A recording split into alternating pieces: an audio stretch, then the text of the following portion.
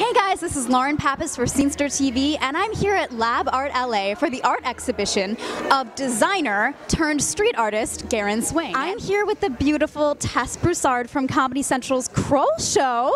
How are you doing tonight? I'm good. I'm so excited to be here to see all the beautiful art and the very expressionistic pieces, and I still can't. I'm looking at you, but I'm also looking at the other pieces because I just am so in awe. Well, what's your favorite piece here tonight?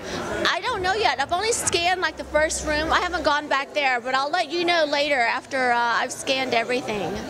Are you into street art? Is that something you have a fascination with? Yeah, I do. I love urban art.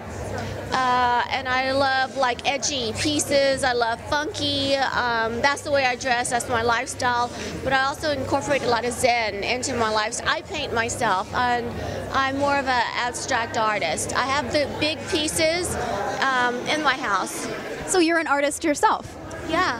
Awesome. So tell us about what's going on with the show. What have you been up to? I was on the show for 3 years for Kroll show, and then I worked on Irreversible with David Schwimmer for ABC Network.